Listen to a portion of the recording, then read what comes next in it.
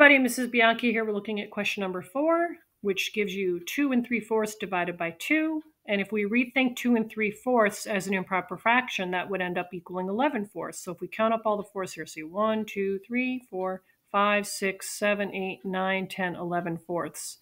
Now, in the model below it, we're breaking this down into 1, we're breaking this down into 1, and we can, when we say divide by 2, maybe our two groups are the blue group and the red group.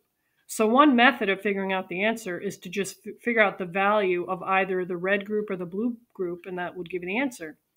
But that's a little confusing, the way that this is presented to you. So let's look at it on a number line. Now, if we rethink 2 3/4, we know it's equal to 11/4. And how do we get that? We multiply 4 times 2, which is 8, and add in the 3, which is 11/4. But how about we rethink that as something eighths, just because when we do the keep change flip, we'll end up using 8 as a denominator. So let's rethink 11/4 as something eighths, and it would be equal to 22/8. So where this little purple notch is, this red line in length is 2 3/4. Now, if we're going to break that up into equal groups, we have group number 1 and group number 2. How much is in each group? We can use the number line and look at the number that we get as our answer, which would be right here.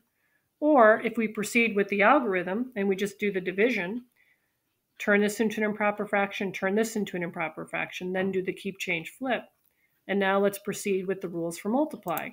So we don't have any cross reducing. Don't attempt to cross reduce when it's still division, by the way. So we're ready to go right across. If we do 11 times 1, we get 11. And if we do 4 times 2, we get 8. And that matches what we have right here, right? 11/8.